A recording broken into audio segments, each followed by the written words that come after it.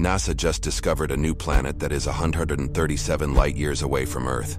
It is 2.5 times larger than Earth and might contain liquid water on this planet, but also the same system might harbor a second Earth.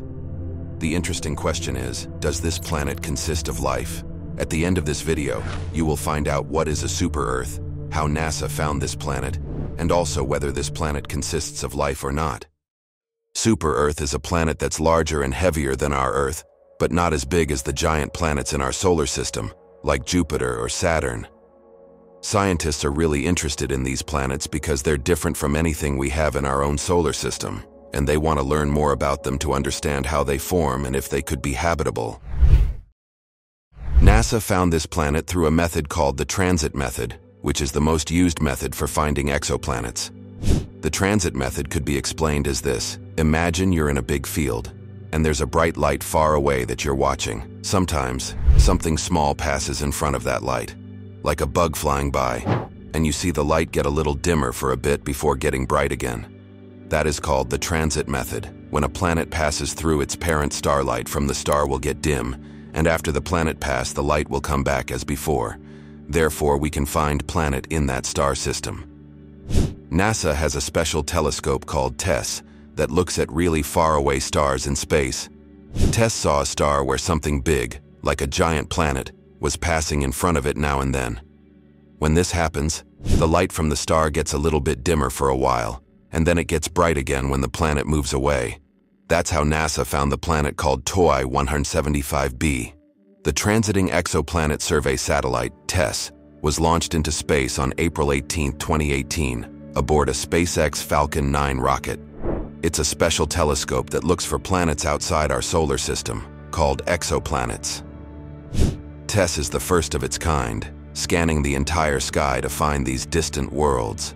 TESS focuses on finding exoplanets around bright dwarf stars, which are smaller and fainter than our Sun. During its main 2-year survey, TESS watched these stars for signs of planets passing in front of them, which caused a slight dimming of the star's light. After its initial mission ended on July 4, 2020, TESS continued its search in an extended mission. So far, it has discovered a wide variety of planets, from small rocky ones like Earth to giant planets like Jupiter. This shows us just how diverse planets can be in other parts of our galaxy.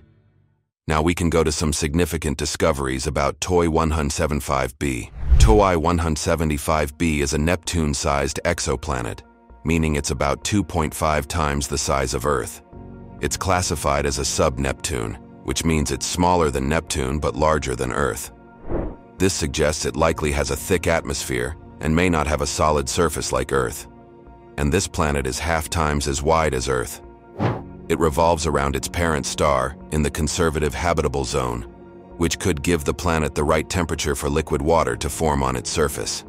In addition to TOI 175b, 2 other planets have been discovered in the system, TOI 175c and TOI 175d. TOI 175c is also a sub-Neptune, while TOI 175d is a super-Earth, larger than Earth, but smaller than Neptune.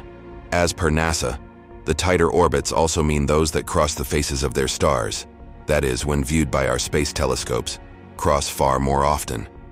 In the case of Planet B, that's once every 19 days, a year, on this strange world. The planet TOI 175b has been added to the list of planets in the habitable zone that the Webb telescope could look at more closely, possibly even looking for indications of an atmosphere. A lot will depend on the other characteristics of the planet. This leads to an interesting question about this video. TOI 175b is a big planet that goes around its star very closely. Because it's so close, it gets super hot, much hotter than Earth. This heat would make it hard for any water, which is important for life, to stay liquid.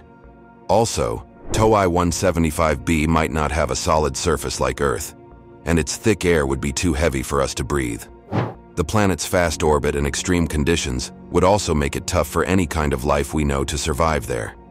So, even though TOI 175b is interesting, it's not a place where we'd expect to find living things like us.